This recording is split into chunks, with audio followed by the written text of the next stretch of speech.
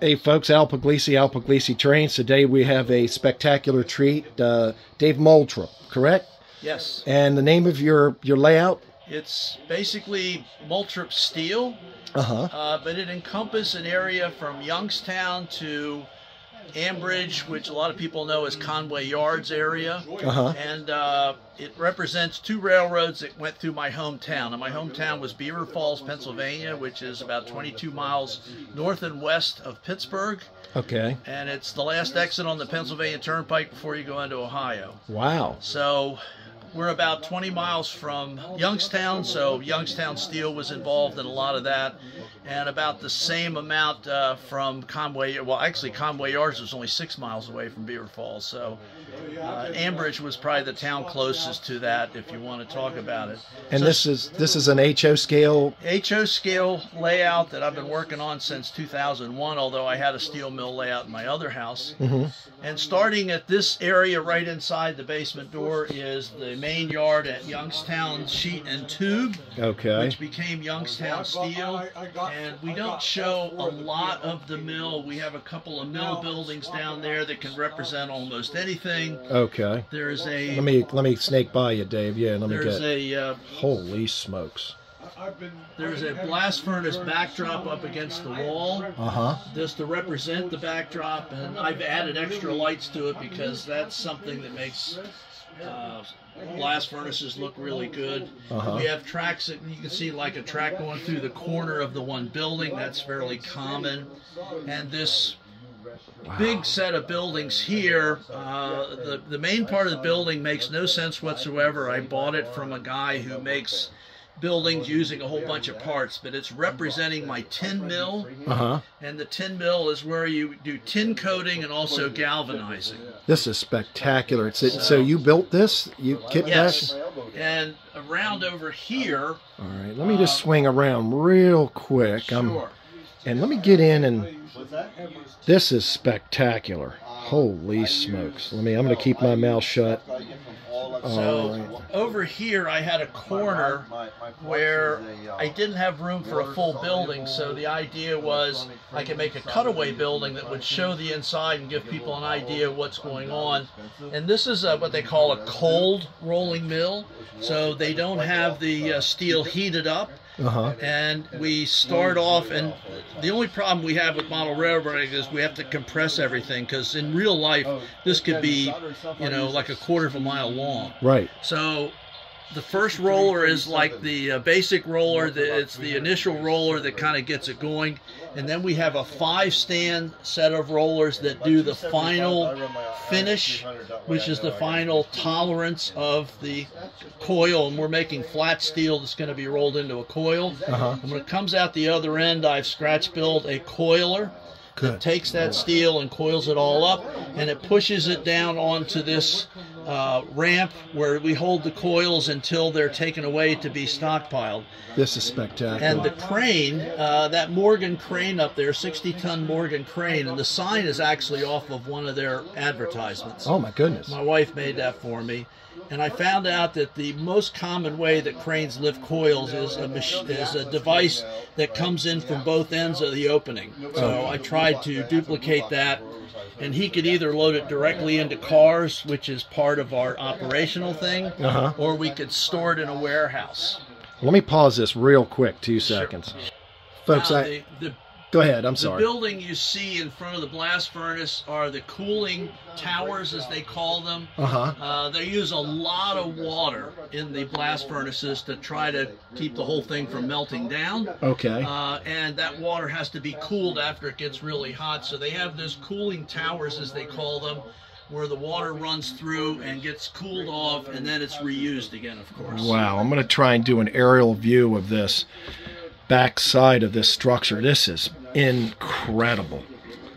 How long did it take for you to scratch build this, or it's a work in progress, and I'll show you a building around the corner that's taking me months, and I'm still working on. I have to stop every once in a while and start over again because it's tedious. It's tedious. Let me just get back here. This is absolute, folks. This is beyond breathtaking. Let me pause this here.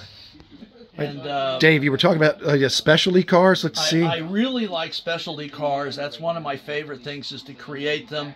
This is an Alice Chalmers car, and there's pictures of it in one of the Morning Sun books on open loads. And he's carrying a heat exchanger, which I kind of wasn't sure what it should look like, so I kind of made it up. And the heat exchanger can come out of the car, and so you see it's a well car. And so the heat exchanger is carried. You have to have a well car because it's so tall. And the second car is another heat exchanger, a totally different type. Now that was a resin kit that I put together, and it's sitting on a flat car from Intermountain. And it has all the tie downs which are correct for what is required for that kind of transport. This is spectacular. Let me just pause this here. All right, let's walk through into the other room. Now we're starting. Okay, go ahead. So we're starting to get into Moltrup steel, and Moltrup steel begins with. We are an integrated mill, so we start with iron ore out of the ground, and so we use blast furnaces to smelt the iron, get the iron into a liquid form. And then from there, it is transported to steel making furnaces using a variety of hot metal transport cars. We have, these are called submarine cars, and these can handle 200 tons of molten iron, and they will, and of course part of my operational things is operators have to take these, pick them up at the blast furnace, and take them over to the steel making furnaces. And then we have a different type of car, which is the open top hot metal cars, which are used for short runs where you're not as worried about losing heat loss too much. And they go to my other type of steel making furnaces. And in the background, these are the slag cars, and slag is the waste product from smelting iron, and it's it will float because it's lighter than the iron. It will float on top, and we will put it into those slag cars, and the slag cars go to a dump, and it's reprocessed into building materials. This is spectacular. So, and then we have a second. This is the older blast furnace, and the top works of this is completely scratch built. It was essentially a Walters blast furnace, but one of my pet peeves is when you see people's steel mills in the magazines, you see the Walters blast furnace built stock. And I want mine to not look like the Walters blast furnace. I want it to look totally different. So all of the top of the blast furnace is scratch built. I use the floor, I use the furnace shell, and the rest of it is scratch built. It's magnificent. I use the dust catcher. Now this is the gas cleaning equipment, which is the very complicated looking stuff. Has a lot of valves and pipes and everything, because the gas coming off the combustion process of smelting the iron is a fuel. It's usable. So the idea is that you want to save that, so you bring it through a cleaning set that involves 3 steps: the dust catcher, gas washer, which uses water, and the electrostatic precipitator, which is a bug zapper essentially. And when you come out of that, you have 95% clean fuel. Oh my goodness. That fuel is used to power the powerhouse, and also the engines that are inside the gray building there, that are ones that develop the giant blast of air that makes it a blast furnace. This structure, so this is the powerhouse here? This is the powerhouse is here. And he generates power for the steel mill and other uses. And this is what they call the blowing engine house. And it has these giant turbo blowers in there that generate not a real high, people think of blast furnaces as real high pressure. It's only about 30 psi, but it's a huge volume of air. So, and there'll usually be numerous ones of these blowing engines in there, and they're usually powered by blast furnace gas. Now, this building, this green building, what is... The green building is a limestone processing, and what they do now, limestone is used in a rock form in the blast furnace, because that's what helps separate the impurities from the iron. But in this case, we're taking lime and liquefying it, because when we haul away the slag, those are in iron pots. And if you don't put release agent in there, which is liquid lime. The slag will stick and it gets in there and it's really hard to get out. So this generates liquid lime, and then over here we can run the slag cars past this area here, and a worker stands up here with a hose with a nozzle, and as they run these slag cars through, he sprays them with limestone. Good Lord. All right, let me pause this just a second here. Sure. Dave, now this is the second blast furnace? This is B furnace. Okay. And it's a larger furnace with a larger capacity. It's the newer one. So everything is larger. It has a larger dust catcher. And it's been reinforced with bands. Okay. These valves are very interesting for everybody. They're known as goggle valves, and they're used when you're opening and closing this high pressure, high volume material that's coming through here.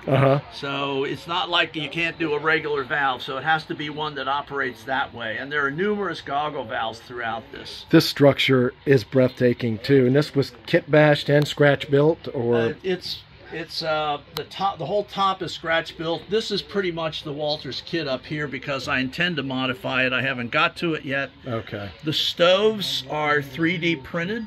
Oh goodness. From an outfit called Steel Mill Modeler Supply. And you can see this is a flare, not the most realistic thing, but that's where we burn off. If we have too much of this flammable gas coming through the gas cleaning equipment, we burn it off as a flare. This is magnificent. And that's something you would normally see when you would drive by at night. You would see this.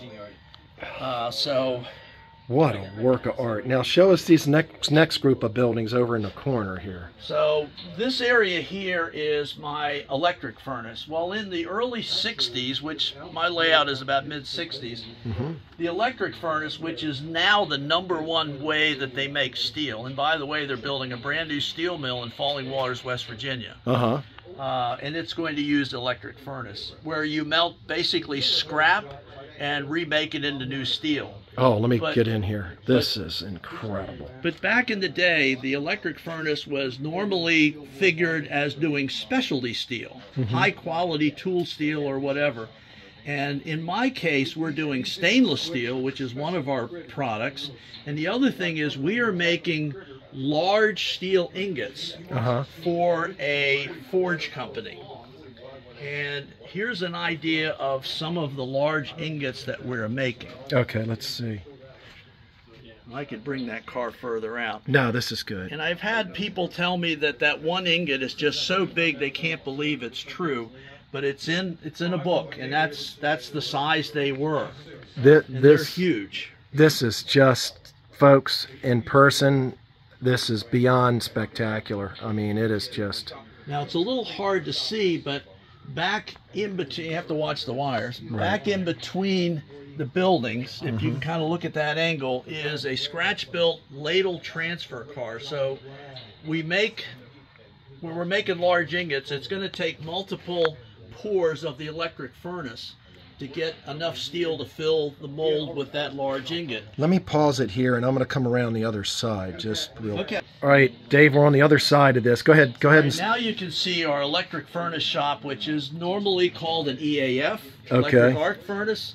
My wife made the signs up for me. That's in this large building, which is two Walters buildings put together. Okay. Now, one of the things that was interesting was my cousin worked at a steel mill in Beaver Falls, the last one that's there.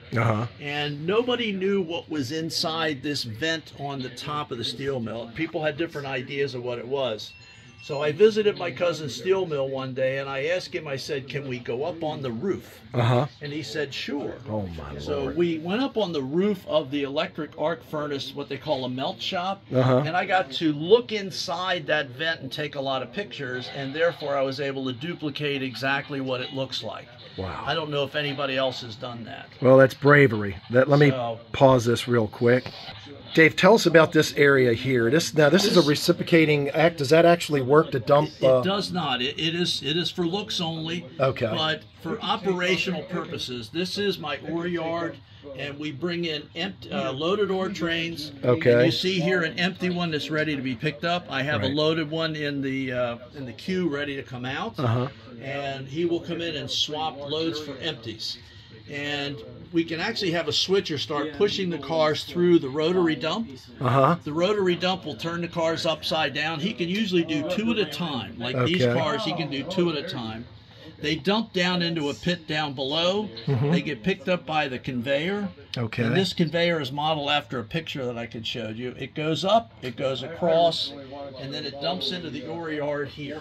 This is magnificent. These overhead cranes, tell me about these 2 cranes in front of us. These are known as Hewlett unloaders. They were designed in 1912 by a guy named Hewlett, surprisingly. They were very common for unloading the lake boats. They had some at Whiskey Island, which was Cleveland. They had them along the shores of all the big steel mills on the Great Lakes. They were electrically powered. They were dinosaurs, but they were very efficient. And one thing that made them efficient was their ability to go down into the hold of the ship. And one thing that's very interesting is the operator rode in the leg along with the bucket. Okay, now how did you build these? He was totally from scratch, or? No, this actually is one of the few kits that Walters came up with that is full scale, and it's absolutely accurate. Really? Now the problem is, not a problem, but it is a difficult kit to build. Oh, I can imagine. So, but come around this end here. I have no business having these on my railroad, but I liked them, so I wanted to find a place I could use them on the railroad. So my idea was that we would bring in our limestone by barges, and we needed 2 of these to unload the barges.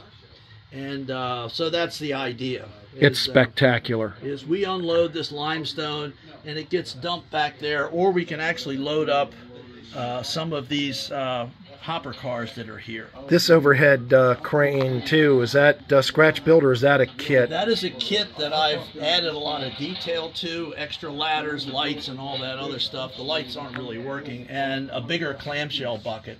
And this is the bridge crane, and his job is to supply the iron ore and the limestone to the blast furnaces. Okay, let me pause this here. Start. All right, let me just pan in. Dave, you were saying something about this is called a high line. Is that what this is? Let me see if I can fix my chain here. It kind of fell off. Is that some type of high line loader or dumper? Or? The reason you have a high line is underneath there is another railroad car that rides through, and it's called a scale car. Okay. So you have to measure what's going to go up the skip hoist with these skip buckets right here, and that's what takes the material up and dumps it in the top of the blast furnace. Wow. So down underneath there is some poor guy in the dark who is going around, and there are bins under here that contain iron ore, limestone, and coke. You talk about dirty jobs. Yes, that was a dirty job. I rode on one of those once at Acme Steel, which is gone now.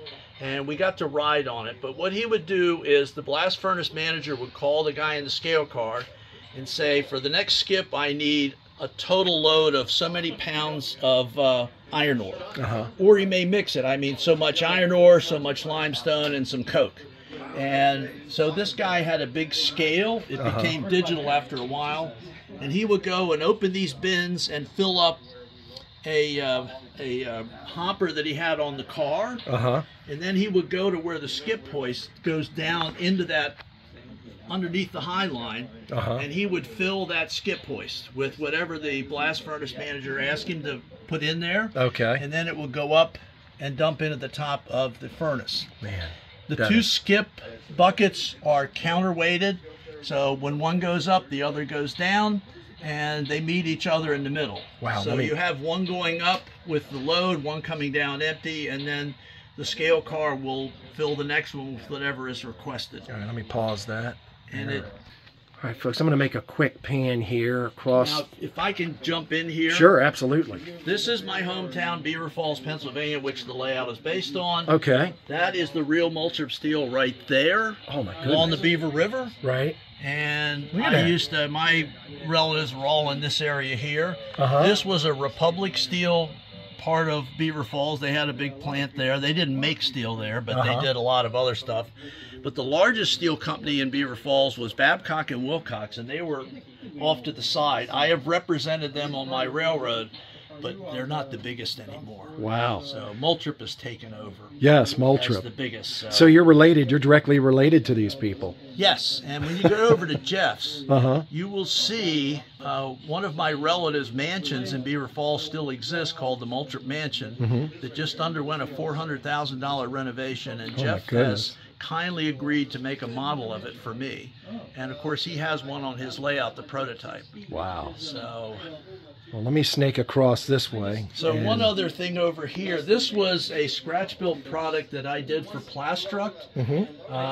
If your viewers remember Dean Freytag, who was very well known as styrene modeler, one of the early steel mill modelers who scratch built everything because nothing was available. He essentially designed all of the Walters blast furnace steel mill products that came out. But he also did stuff for Plastruct, and one of the ones he wanted to do was something called a sinter plant. And he sent 4 of us all of the materials to build the sinter plant because he wanted us to help with the directions. Dean tended to give directions that were confusing because he would mix up inches and centimeters and real feet. And so 4 of us built this thing. And what sinter is the real fine dust type particles that are iron ore. You don't want to waste those. So what they would do is they would take all that stuff to the sinter plant. It would get mixed with bentonite clay to give it a chunky appearance so it would work in the blast furnace. Obviously, dust going into the blast furnace isn't going to work. So it would bake this. These out here, this is the dryers, so it was a rotary dryer system, and they will come out the other end as large enough chunks of iron ore to be used in the blast furnace. Let me go ahead and, folks, I'm going to pause this. This is going to end part 1. I'm going to start part 2, so let me go ahead and pause it, and please be sure to watch the next video, part 2.